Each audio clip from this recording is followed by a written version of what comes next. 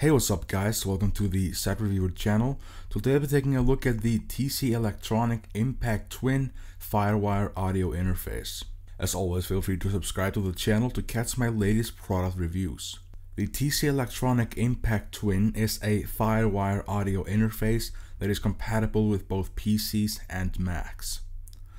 They include a Firewire 400 cable to go with the interface, and also a Firewire 800 adapter, which will allow you to connect the interface to computers such as a MacBook Pro. They also include a power supply and the Ableton Live 8 Lite music application, which is also compatible with both PCs and Macs. The drivers that are also included have a control panel with features such as a reverb and different audio settings. It looks quite complicated, but you'll most likely get a full hang of it within a few days. The interface is a lot bigger than I expected, and it's also quite lightweight, which makes it ideal to travel with. The exterior of the interface is made out of plastic with this very nice rubbery matte finish. At the bottom are 4 very soft rubber feet, which definitely ensure that the interface is not going to start moving around on your desk. At the back are a lot of connections. Starting from the left, you have the power switch, the power input, a couple of optical connections, 2 Firewire 400 ports, MIDI in and MIDI out, SPDIF, 4 standard output ports for monitors, and 4 input ports for external equipment. At the front are 2 channels. They both have an XLR and a 1/4-inch combo port, and both of the XLR ports can apply 48 volts of phantom power to your condenser microphone. Also on both channels is a small switch which can boost the input level by 20 decibels. Both channels have their own metering LEDs and gain knobs, which are used to adjust the input level. The third knob that you see here is an adjust knob that serves multiple purposes.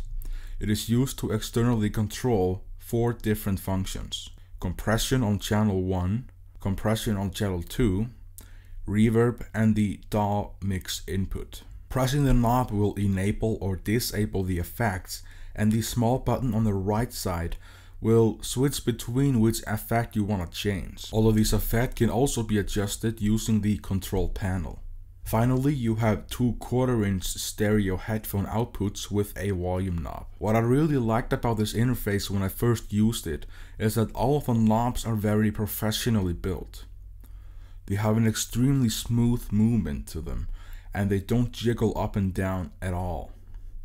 They also have this egg shape on them, which improves grip and helps you feel where the knob is positioned. When I got the Impact Twin in the mail, I was very excited. I installed the drivers, plugged it into my MacBook Pro using the included Firewire cable and the adapter, and since then I have not experienced any problems with it. I used the Logic Studio application to test this little unit, and it didn't require any kinds of settings or anything like that. Now, to explain whether or not this interface is any good or not, I decided to throw everything I got at it. I had a lot of tracks running in Logic with CPU hungry plugins, and no matter what I did to this little interface, it was not gonna give up. After trying to override the unit with a lot of audio tracks and instruments, I gave up. The Impact Twin was able to handle it all without breaking a sweat. To be honest, I was really surprised with how amazing this little unit is, and the fact that it is quite affordable. I mean, don't get me wrong, this interface is not cheap, but there are tons of interfaces that are a lot more expensive than this. The Impact Twin has the build quality and the lightweight, so it's ideal to travel with. You can connect mixers to it, you can connect it to professional PA systems so it works as a live interface for bands or DJs. You can use it like I did in a home studio or in a semi-pro studio. And here's also a fun fact. If you do a Google image search for good Firewire audio interface, the Impact Twin appears 2 times at the very top of the page. What I also noticed was that TC Electronic did an amazing job of making sure that the interface is properly grounded by including a grounded power supply, and the cable itself has a little piece that prevents static electricity. That really helps removing the annoying hissing noise that you sometimes hear when you're recording with some cheap interfaces. You can't bus power the interface from your computer, but I would still recommend that you keep it plugged into a power source. If you're looking for an amazing audio interface for your studio or for your live setup, this is something that you want to check out. I will end this review with a recording that I made using a microphone connected to the Impact Twin via XLR. So like I mentioned, I am now speaking through a dynamic microphone that is connected to the Impact Twin using the XLR connector on channel 1 at the front of the interface. The recording is completely unedited,